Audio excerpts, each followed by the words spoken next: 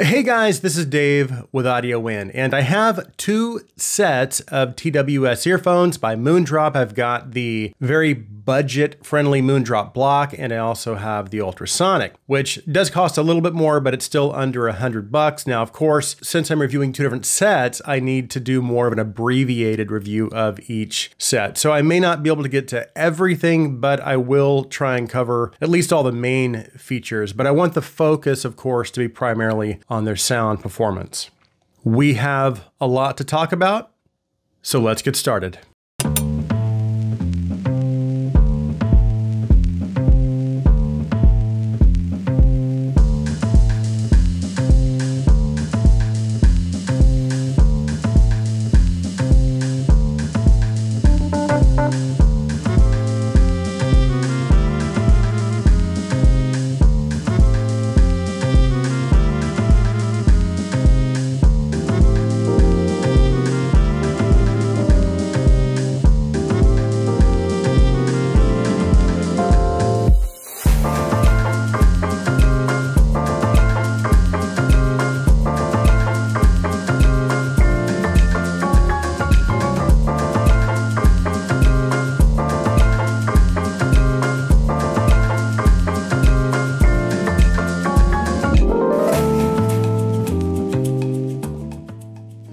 So let's go ahead and start with the block. So this is priced at 20 bucks. So that's pretty cheap, and it is a flathead style or an earbud style TWS. So it's not going to go in your ears, but it's just going to hang on the outside or rest just outside of your ear canal. And this does use a single 13 millimeter, I guess they call it a bass enhanced dynamic driver. Now, even though this is an ultra budget set, it does have some pretty good features. It does have Bluetooth 5.4. It's got the touch operation capabilities. It has low latency game mode.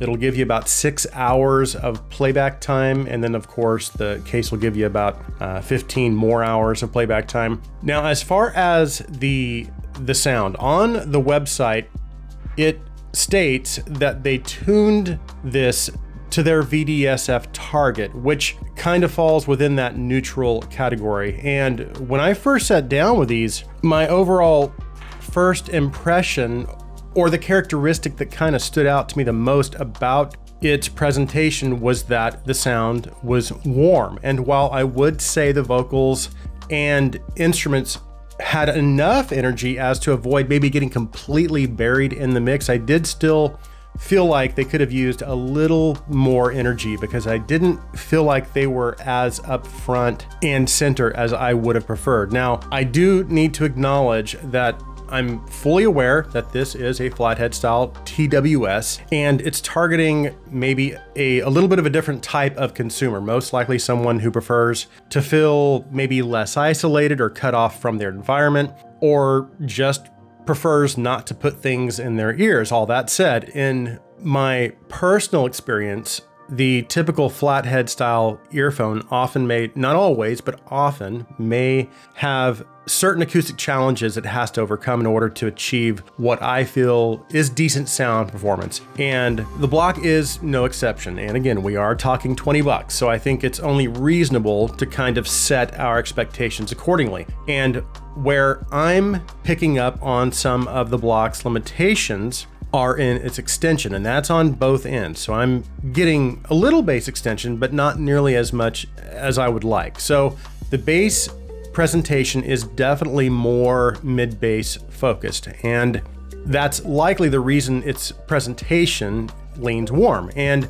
then on the top end, I am getting a little bit of treble extension, but it's not a lot. And I don't know if I would outright categorize this as dark, but I can see how it could be considered kind of a dark sound. So its extension in both directions is pretty limited. Now, things I think it does pretty well for this having this flathead style design are that it does have pretty good mid-range clarity, and that mid-bass energy does bring a nice sense of richness to its presentation. Now, it may not be the most natural sounding set, but it is definitely natural enough. And if I'm just out and about on a walk or running some errands, this is easily going to give me good enough sound quality to get by, whether I'm using it to watch movies, listen to a podcast, or again, even music. I do think when you factor in all of its features, plus the fact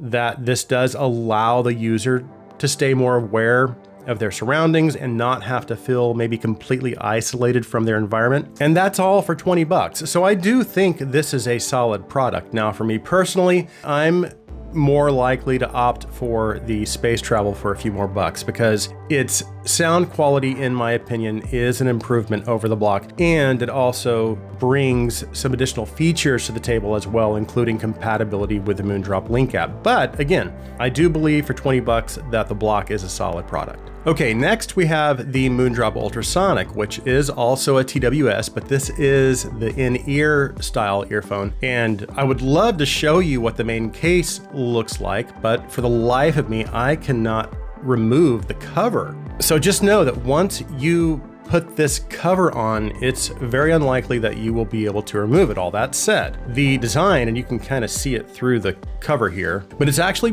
pretty cool. And the cover's nice too. Plus the cover does add this locking lid, which does prevent the earphones from falling out, which that's great. Now I do need to get to the sound quickly, but I will go ahead and cover just some of the basic features and specs, at least the ones that I think might be pertinent to the review. So this has most of the basic functions that you would expect from a Moondrop TWS. It's compatible with the Moondrop Link app, which that will give you access to the different, I think it's 5 different tuning profiles. It has pretty decent active noise canceling. It's not the best, but it's okay. It has low latency gaming mode, which that works great. It supports all of your basic Bluetooth codecs like SBC, AAC, LC3, but it also supports LDAC as well, which you do have to activate that in the Moondrop Link app. So there is maybe an extra step involved, but it's a very simple process. And as far as the battery life, it gives you approximately 6 hours of playback time with each charge. And then the charging case gives you an additional 3 full charges, which is approximately, I think, 18 hours total of playback time. And then of course it has all of your basic call functionality and features, which means it does have a microphone. And I would say that as far as connectivity for both calls and just for listening to music, it's been extremely reliable. And as far as the microphone quality, I wouldn't call it amazing, but it's certainly what I would consider good quality, and for sure perfectly adequate for everyday usage. Now, finally, of course, it does also have touch features, which can be customized within the Moondrop Link app. And I did mess with that, and it was pretty straightforward, easy to set up. And then once I got everything set up the way I like it, everything worked perfectly fine. The earphones seemed to respond pretty accurately to the different touch patterns. Now, in regards to the sound performance, so this actually does have 2 different drivers. So it's a hybrid setup. It has one BA and then one dynamic driver. And again, there are 5 different sound profiles to choose from. You've got monitor, reference, club, 89XX, and then one called 336XX.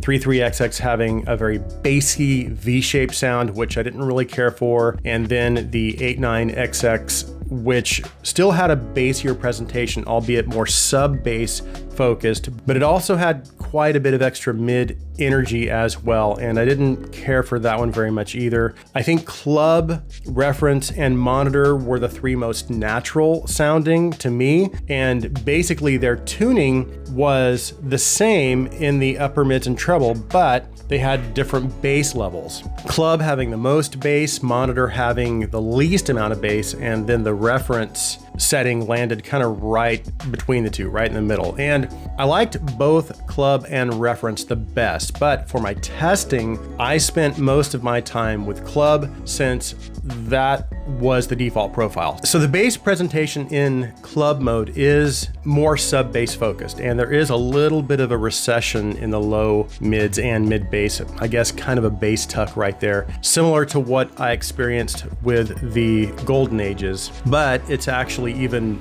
more exaggerated. And what that does is it does make things sound a little bit sucked out right there in that area, and maybe cause it to lack a little bit as far as the note weight with the instruments, and also maybe some richness in some male vocals. And in addition, I do wish there was a little more mid-bass thump as well. All that said, the bass is clean, and I do think it has good low mid detail and good mid bass texture for this price point. And it also has good sub bass extension as well. So you do have a nice amount of that sub bass rumble. Now, the mid range is where things start to deviate a little as far as my tuning preference, because again, there is that dip in the lower mids, which can contribute to vocals and some instruments sounding a little bit thin and even a little unnatural. However, I do think they did a decent job with the pinna as far as the amount of energy,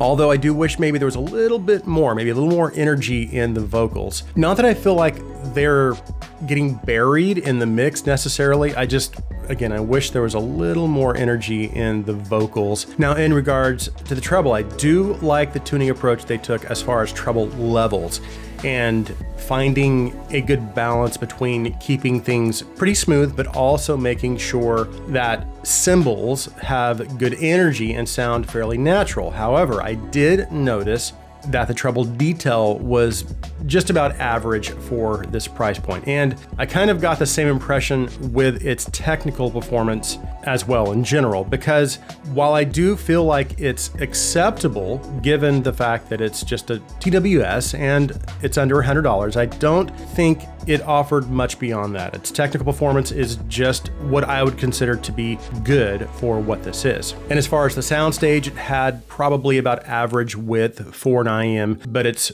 forward presentation was a little more on the intimate side, so it didn't give me much in terms of that forward depth and layering. And while it didn't give me much in terms of instrument layering, it did do a good job with the left to right instrument positional cues or the instrument placement. So you can tell where each instrument falls from left to right within the sound field. Now, as you can see, I also have the Golden Ages and the Space Travel out here on my desk. And if you've seen my reviews of these, you'll know that I actually prefer the stock sound of the Space Travel over any of the available profiles for the Golden Ages, although I do feel like the Golden Ages does bring maybe a little better technical performance to the table, but in the end, I just preferred the overall tuning of the Space Travel. And I have to say, I'm feeling kind of the same way about the Ultrasonic as well. And I think the reason is mostly because of the bottom half of its tuning. I do think the Ultrasonic brings more to the table in terms of detail and just its general technical performance. However, I am finding myself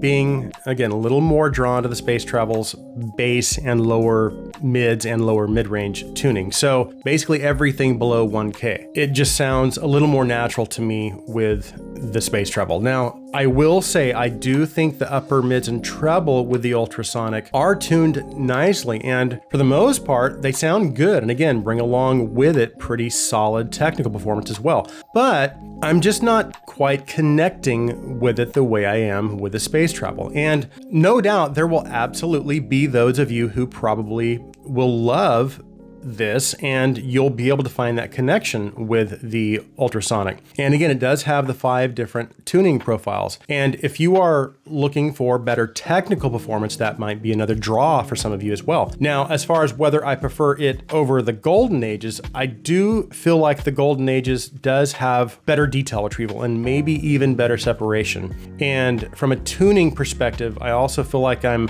connecting a little more with the Golden Ages over the Ultrasonic. But of the 3 between the Ultrasonic, the Space Travel, and the Golden Ages, I'm actually still finding myself connecting the most with the Space Travel. And it also gives you the best value proposition. And while it doesn't offer much in terms of technical performance, I am finding myself having a little bit of a stronger connection again with it over both the Ultrasonic or Golden Ages. Okay, so that concludes this review. Thank you guys so much for taking the time to watch. If you like my content, please take a second and hit that subscribe button. Also, If you would please comment on this video, please like this video, please share this video.